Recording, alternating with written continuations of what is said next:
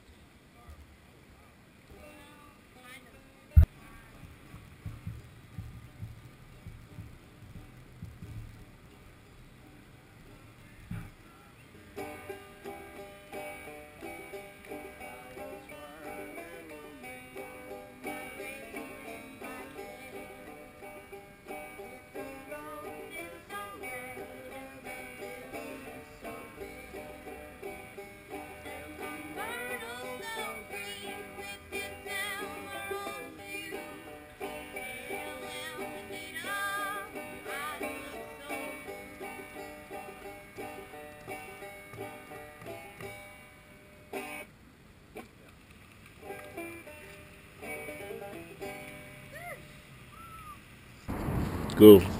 Okay. Hello.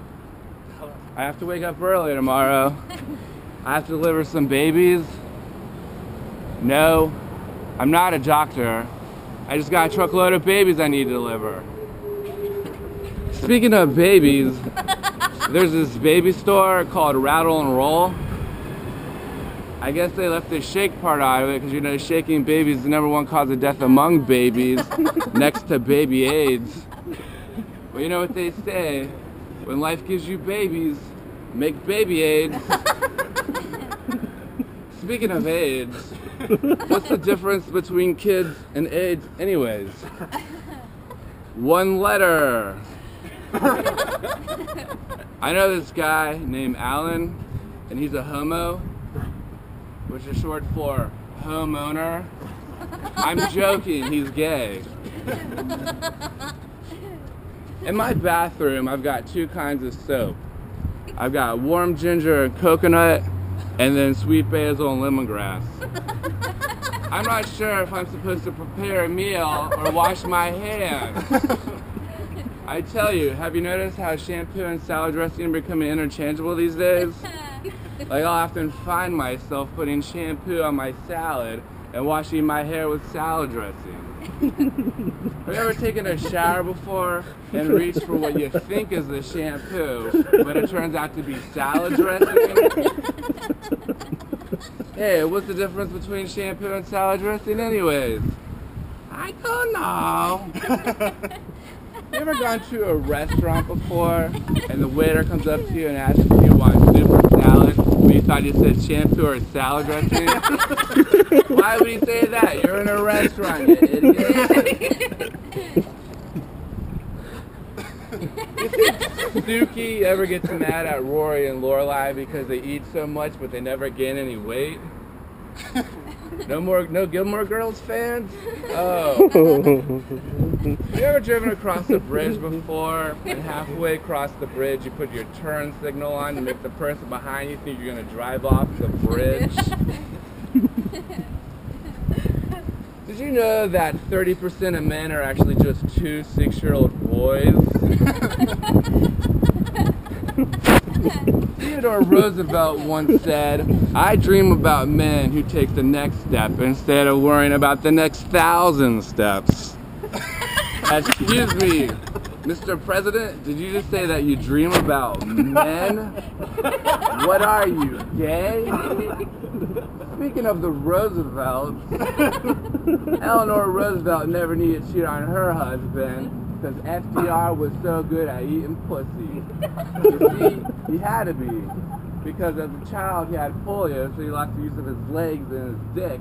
And back in those days, you had to be good at either fucking or eating pussy because vibrators only had electrical cords this long. So you have to use it, you have to be like right up against the wall. And that's not very comfortable. Am I right, ladies? I had this dream once where I was having sex with this girl and we were having sex, French kissing. And when we were done having sex, I asked her if she loved me. And she said no. And I woke up from the dream just crying because sex without love is just sad. Am I right, guys? Thank you all very much. God bless.